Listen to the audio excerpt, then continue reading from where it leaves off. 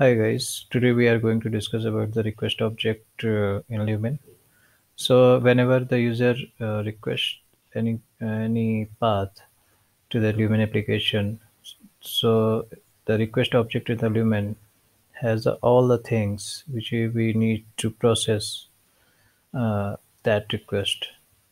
Okay, so let's understand it using some example.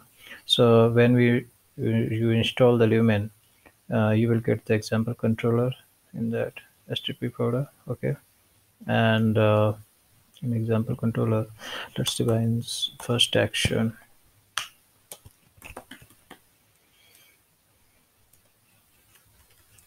Public function index. Okay, and return.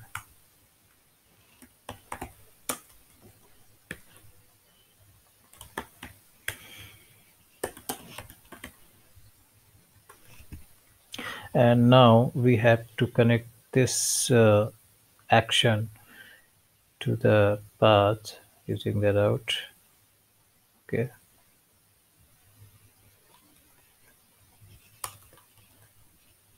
so let's define it here.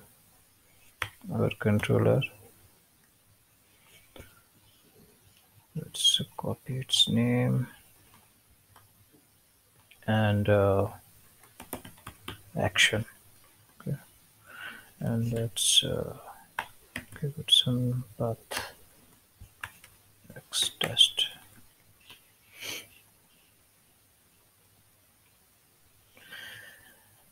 Okay, now I hit this request using the Enzomia, and it returns us some test. So it's a simple form of the request. If you have some parameters, some other things, then you can pass it here. I will come on that also. But before that, how to access the request object, the current request object. So in Lumen, there is a service container which manages the dependency injection in the application and automatically include autoload those classes. Okay, so let's so request is a inbuilt class in Lumen, and we can access by using the dependency injection. So let's pass it in this action. We can pass also in the constructor. Okay, so request and okay, so you have to include it also. And let's die-dump. Die-dump is a shortcut to die and dump the response in Lumen. And let's find out what we get. Okay, we get lots of attributes of the request object. Okay, there are cookies, file, server, query, base URL. So how can we access? Let's examine some function of this object.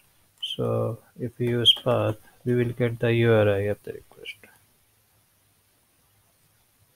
like this X test. Okay, only this. It's a URI. If we want to get full URL, then you can use full URL.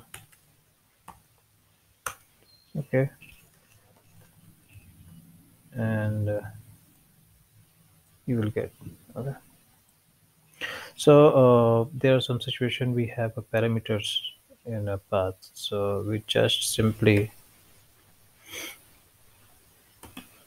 like if we have this, then we need to just simply add it with a comma and declare it here.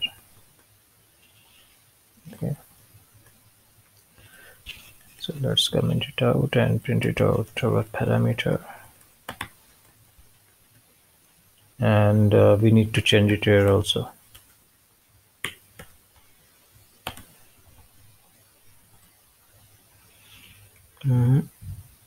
This is not an ID, this is a detail. I think I missed S. Okay, some test to. If I pass 21, then I will get the 31. Okay, so you can pass any number of parameter after that. The first, initially, you need to include the dependency injection. Then you can pass any number of parameters after that. So let's comment it out and open it again. Okay, and let's define some other things. Let's remove this URL parameter and hit the post.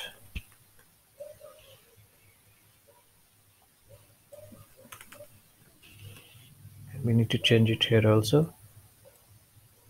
Yeah.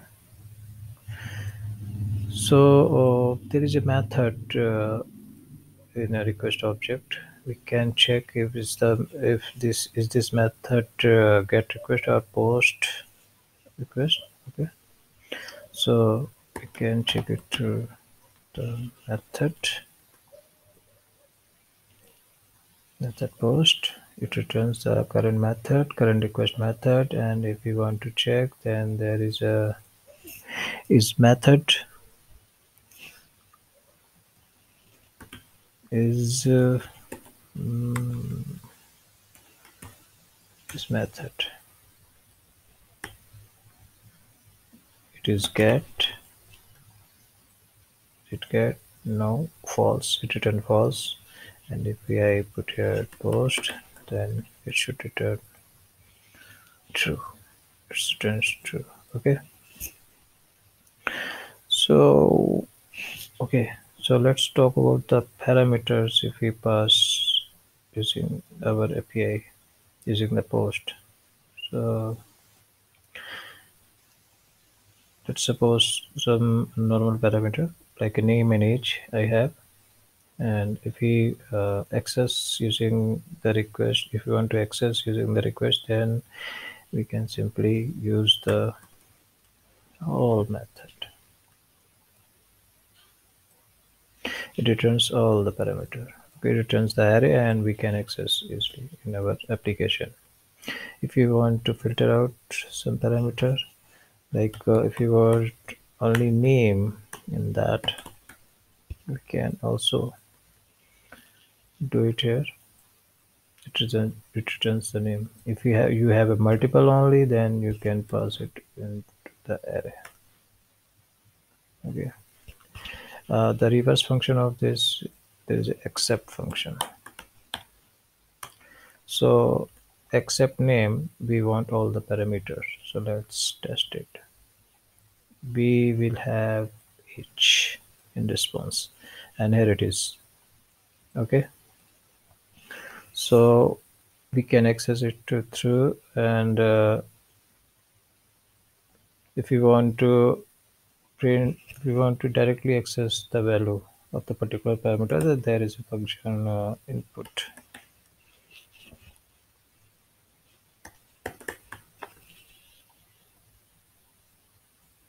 Okay.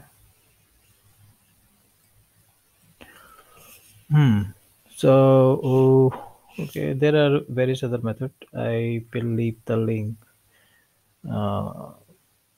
for the library. You can check it out there and access as per your requirement.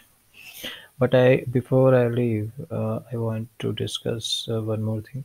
If you have a file parameter in your request, like here, just enable it. Okay, then you can't access it through the input. You need to have you need to use file method. So let's check it out what it returns. Okay, you can see it has all the information about the file, the original name, the MIME type, the hash name, the path, and the extension. Okay, if you want to access any of this attribute, you you can use this eliminate HTTP uploaded file class functions. So let's check it out. um, Upload it. Okay, and it has several function. So let's use it. Get grant original name, and also you need to mention the parameter name here.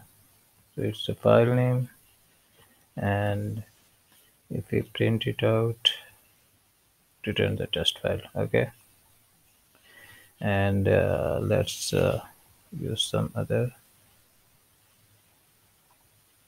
client get original extension.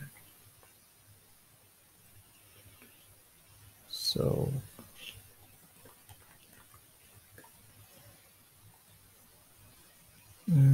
it returns nothing. Let's use some other function.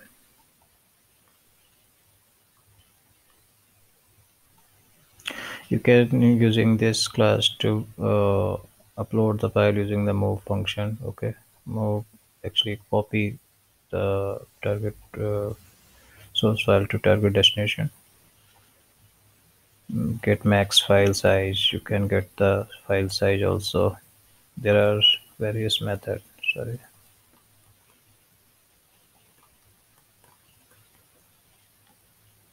And you will get this. Okay, this is all about the request object. There are various other functions in that you can check it out, the uploaded file and the request object, and asks me free any question. Okay, thank you so much.